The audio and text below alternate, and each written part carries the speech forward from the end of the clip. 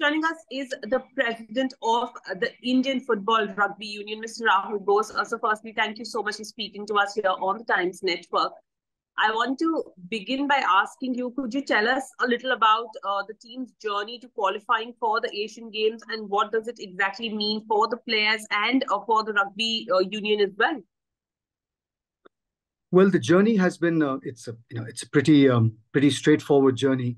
It all depends on how well your team is doing in Asia, because as the IOA and MYS has very clearly said that your team should be ranked in the top 8 in the tournament. So, given the field that we have in the Asian Games, our team is ranked number 7. And once we got that official written confirmation from Asia Rugby, that's when we actually put in our request for the women participating in the Asian Games. It's sad that the men haven't made the top 8. It would have been wonderful if the men could have participated also, but they haven't, and they'll have to wait for the next Asian Games. In terms of the journey, every single year there are Asian tournaments on the Asian circuit, and our women won the silver last year at the Asian Trophy.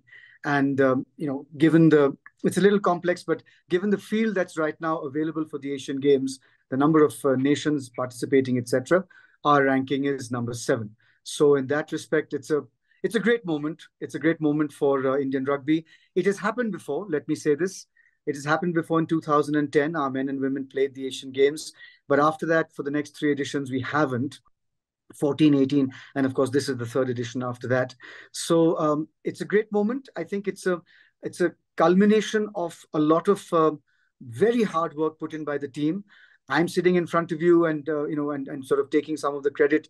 None of it goes to me. All of it goes to the people in charge of the high performance vertical. What we did, sorry, I didn't get your name. Karishma. Karishma, what we did was we instituted about 18 months ago a high performance program that basically looked at the best practices from all over the world of how to create a world-class rugby team. And we've picked from the best practices from all over the world. So today, for example, we have a national strength and conditioning coach. She's a woman, which is wonderful, Surabhi. We have a national psychiatrist, psychologist, who looks at the mental health of our athletes, and that is Shreya, who is also a woman, so that's also wonderful news. We have a national dietitian in Ananya Somani, who does the diet of all the players in the off season. On season, when they're playing in camp, the diet is nutritionally calibrated, but off season, are you from Tamil Nadu? Are you from Haryana? Are you from Bengal? What are your diets, and how to adapt the protein intake and the entire balance of the diet. So that was one part of it. The personnel we put in were all very, very well equipped personnel. Our coaches are from South Africa. Anybody who knows anything about rugby will know that it's New Zealand, Australia, England, South Africa, some of the Northern Hemisphere countries that have the best coaches. So we haven't stinted on that either. Apart from that, of course, we have the Abhinav Bindra targeting performance centers, 5 of them across the country, where we've signed an MOU where we can use that for rehab, diagnosis, sports science. We have a national physiotherapist who's also a woman for the women's team, Lizanne Pace. So she's wonderful. We have one for the men also. So all in all, we've put together a 360-degree kind. We're also paying our players, Karishma. I think this is something that people know now, but if they don't, they should know that every camp that we have, including the tournament that the team goes for, as well as bonuses for winning. A woman, and girls under 18, the women, will walk away with about 50,000-60,000 rupees after a month of taking part in the camp and making the team, which sounds like a very little sum of money, but for us, it's a lot of money, and it's something that we are on our way to becoming semi-professional, and hopefully, if everything goes well, then fully professional in the years to come.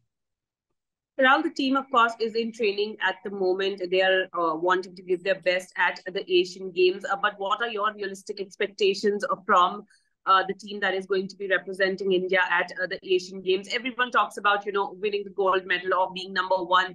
But, what do you tell the team in terms of expectations, in terms of the pressure that they may face there? Well, I think that different teams react differently to messaging. Some teams, the messaging should be, look, go there and do your best. Don't worry about the result. Some teams perform very well when you say that, look, we have to get in there and we have to, we have to dominate and win. And they respond to that. So I think it's in different times, the very same team could have a different message. The messaging is very clear for this particular team. They have told us they don't need to be mollycoddled. They've told us we don't need to hear, oh, go there, do your best, enjoy yourself, have a laugh and come back. And, don't worry about the result. They do. They want to worry about the result. This is the messaging that's come very clearly from the ground. We listen to our players very, very carefully for everything. We ask them, we chat with them. It's a two-way street when it comes to talking. We have some very senior players, including one of them who's a board member from the Athletes Commission, who's also part of the training squad right now. So we don't need to devise a way to motivate the players. We listen to what will work for our players. In this case, the message that they've given us is very clear. We know what we're going there for. We know that it's going to be tough. We do not want to be mollycoddled outside of everything that you provide us. We want to go there. We want to go there, and we want to go there to win. So they're very much in that mode. Having said that, the best you can do, Karishma, is to create all the conditions for a player to go onto the field with no load, no psychological load, no physical load, no mental load, which is a load outside the field. The load on the field is enough. So we understand and recognize that, and that's what we do. A bad referee can make you lose a game, Karishma. It's as simple as that. So I think that everybody is very focused, very realistic. I just had a long session with the women when I was in Kolkata 2 days ago on the first day of camp, and we had a chat, and they were doing their broncho tests, and all of them were lying on the ground, panting away. But I spoke to the strength and conditioning, Surabhi Date, who's the strength and conditioning national coach, and she said they're in better shape than they have ever been when they come on the first day of camp. As far as medal prospects go, I should caution everyone here right now. Look, we're seeded 7th. So I think a superb result would be, if we were to make the top 6 or the top 5, we would be punching above our weight. What's most important is to realize that people will be watching this game, and I'm hoping it's on television. That's up to the Asian Games Organizing Committee and the media. They will be watching us play, and it will be a revelation. This I can guarantee you. It'll be a revelation.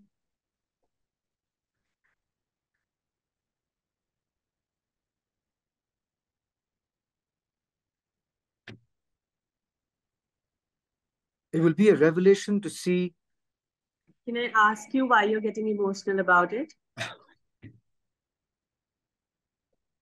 See, this is a sport that's not very well known. This is a sport that is young. This is a sport, 99% of our players are very poor. It's not coming from a sense of pity. It's coming from the journey that these women have made. And, when you see tribal girls from straitened circumstances rising and playing the way they do, when you see a lot of our girls are maybe perhaps not tribal, but certainly rural poor, and you see the kind of character and the kind of winning instinct and the kind of never say die temperament that they display. If you have played like I have for my country for 11 years, you feel for just the victory of crossing that line and playing for your country. So I think that is, what can I say? I mean, it's not just being board president now for the last 18 months. I think it's being part of the Indian rugby ecosystem from the first test match we played in 1998, where, nobody got paid. It was ad hoc. It was just, getting together and playing as best as you can, getting thrashed, and now actually asserting yourselves yourself on the Asian circuit, and hopefully tomorrow on the world circuit. So I think that I'm reacting emotionally to that journey, to that 25 years of that journey. And I think, therefore, this board, this federation today, these players, these officials, we stand on the shoulders of, so much of sacrifice. So I think that's where I'm getting emotional, because it's that journey. If the country gets behind these women, it will mean the world to them. I love this game. I love this country. I've been playing this for 11 years. And today, I just consider myself fortunate to be part of a team that is there. I mean, we will all be in Hangzhou. And Rahul, let me ask you a final question. I know it is getting a little overwhelming for you, but the Asian Games don't worry. I'll be fine. Asian Games milestone, of course, has been breached, but I want to ask you, what is next for the team? Everyone has to be far-sighted, because we're also looking at Olympic Games, Paris 2024. So those discussions also, of course, need to start. Yes. So we fixed 1.5 years ago a goal for ourselves. It's an improbable goal, but what's the fun of having a goal that's easy to achieve? So in the last 75 years, Karishma, there's been no Indian team that has actually made the Olympics except hockey. So we would very much like to be, if not the men and women, perhaps just the women, I don't know, we're going to go for it, for 2028. But what happens is that there's a quota system. There are nations, in terms of the quantity of nations that can make it, from different parts of the world, Asia, Europe, etc., Africa. So there's a quota system in Asia, and we have to reach the top 1 or 2 in Asia to qualify. The feeling is that if we are 7 today at the Asian Games, hopefully in the next 5 years, till 2028, we will get to the top 1 or 2. It will require tremendous amounts of money, tremendous amounts of dedication, unfailing and unswerving dedication, hard work on behalf of the players. But that's the goal. So 2028 is where we fixed our sights. As again, if everything goes well, great. If not, then I can guarantee you, no one's going to stop us in 2032. And that's for sure. But I'm impatient as a human being. We all like to see results coming up soon. So fingers crossed. I think this step is a very important step.